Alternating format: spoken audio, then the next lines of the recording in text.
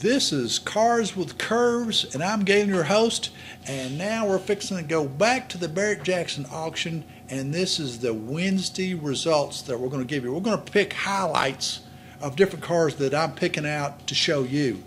So, the first one we're going to is a 1976 Cadillac Eldorado convertible. And this car is a big, heavy car. You know, and it's immaculate condition, and it went for pretty good money. So let's take a look at the photos here. Okay, this is your convertible. Okay, now this was bought from the Elvis Presley Museum. See, the engine compartment is immaculately clean. The Elvis Presley Museum back a number of years ago, and it had 21,000 miles on it. Now it has 67,000 miles. I mean, it's perfect condition. So, all right, give me a price. Give me a price, let you know. Drum roll, please. 20,900 smackaroos. There you go. Moving on to the next car. 1965 Ford Galaxy 500 custom convertible. Now that's a long name right there. Why don't you just come out like a 1972 Pinto? Short. But, well, we got a Ford Galaxy right now. So anyway, this is custom. So everything's custom on this car, and everything's brand new on this car. And I tell you what, photos. Here we go. Okay, here it is. Black with a black convertible top. And it's looking sharp with mag wheels on it. Take a look at that. And now, I tell you what, let's move over. Let's move over to the engine compartment. Take a look at the engine compartment right there. Clean. That is gorgeous. And now the interior. Let's go to the interior here right now. The interior, bench seats. I can sit in those all day long, you know, and it looks great from the side view and all. I tell you what, this has a 352 cubic inch engine in it, and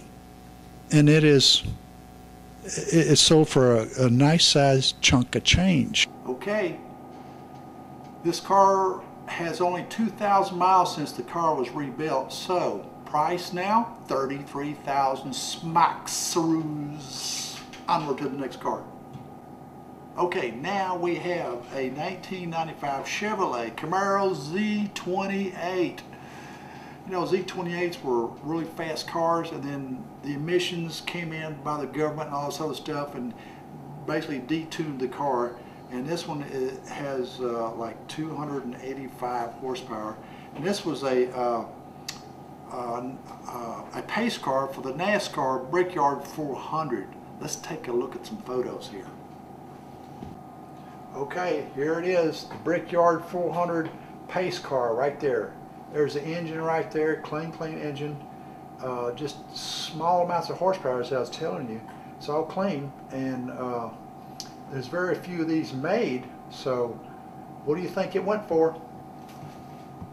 Okay, 17,600 bucks. That's what it went for. Next car coming on. Okay, now we have another car. It's a 1987 Buick Grand National.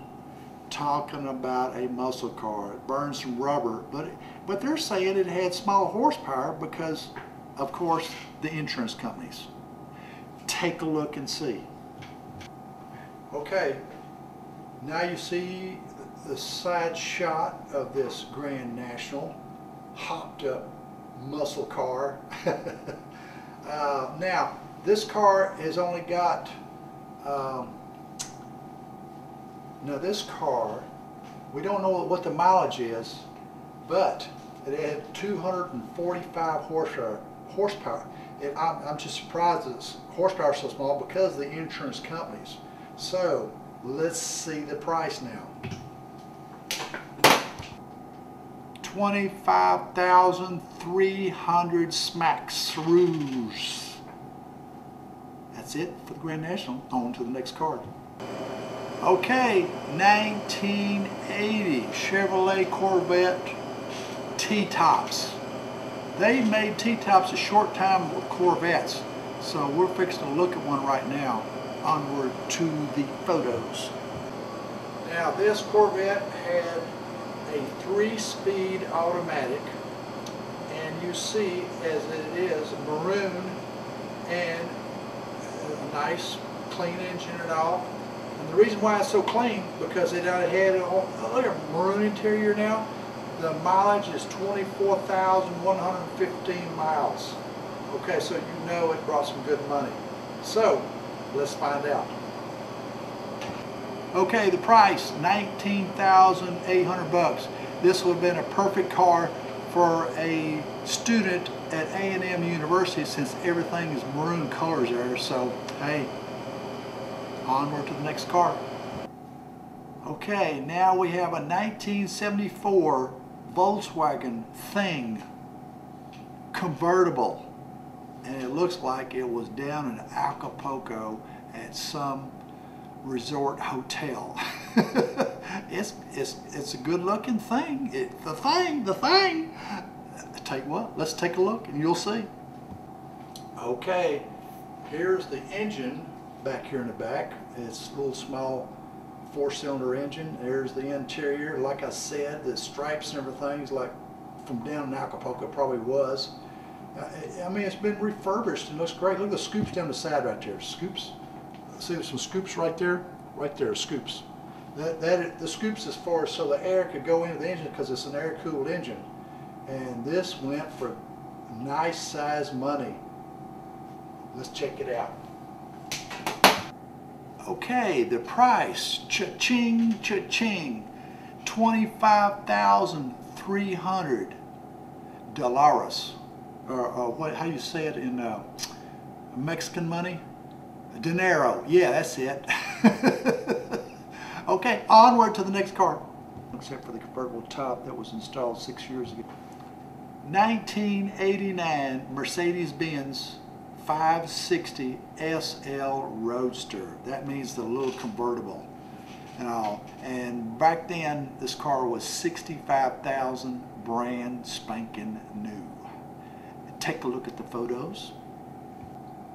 Okay, here it is, convertible, looking good without the top, you know, and it's like the reason why it's going for good money is because it has original miles, 20,000 original miles on the car. So the only thing that's been changed is the convertible top. But look at the interior right here. The interior looks great. I mean, whew, I wouldn't mind owning that too. Look at it. There it is with the top on. All right, here's the price. Okay, the price is $36,300 smackaroos. That was a really good price for that car, all from the original mile. Okay, now we have a 1946 Craft Custom midget car. This is a car you do not take a date with at all, because it's only a one-seater. And you're fixing to see why. 1946, I can't believe it. Take a look.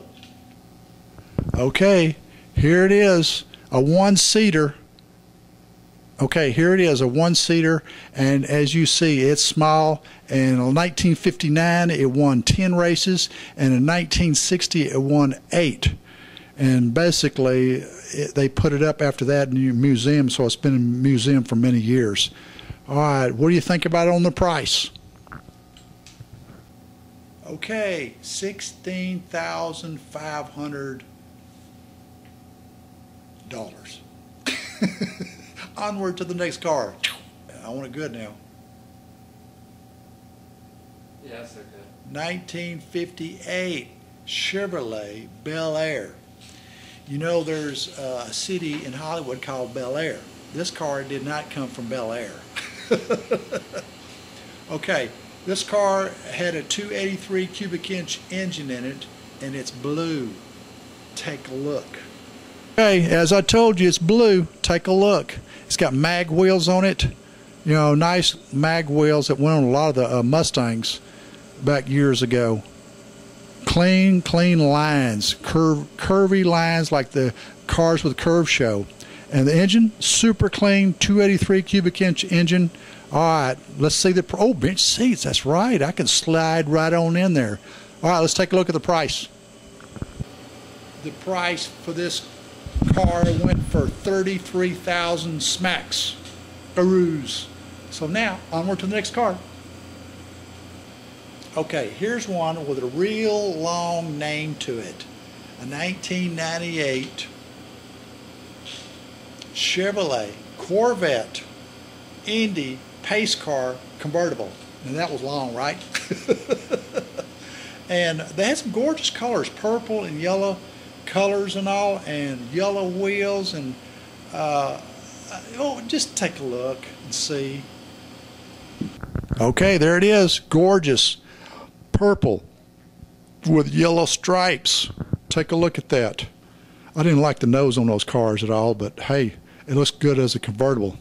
But the one thing's good about this car, had low miles. Look at the engine, clean, clean, clean. The low miles was 4,180 miles. Look at the interior, it's gorgeous. Now, I'm fixing to give you a price on this car now. Look at that, gorgeous, gorgeous. Here's the price. $30,800. That was pretty good for that small a mileage. I'm surprised it really didn't go even more than that. Onwards to the next car. Okay, now our last car for this evening is a 1954 MG TF convertible. Now I don't know what the TF stands for, but I'm sure it's meant for something, you know. So I tell you what, let's take a look at some photos and you can see yourself. Okay, here it is. Take a look. It's red with a black convertible top, and it is sharp looking. We're talking wire wheels, a little 4-cylinder engine, 1.5 liter, and I can actually fit in this because there's no top on the car. Look at the little tiny engine. Look at that. Oh, golly. You might get 200 miles to the gallon on a little small engine. Anyway, let's check on the price. Okay, $44,000 for that MG. Wow, well, there must have been a lot of bidding going on for that car. I tell you what, this is our show, Cars with Curves, ending right now. This is the Wednesday results of the Barrett-Jackson auction. So look next for the Thursday results, and that's coming up next.